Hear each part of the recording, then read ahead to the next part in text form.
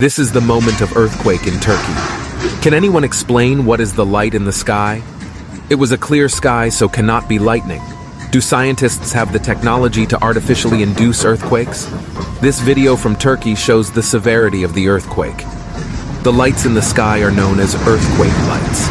Some people create conspiracy theories around the presence of these lights before the earthquake happened.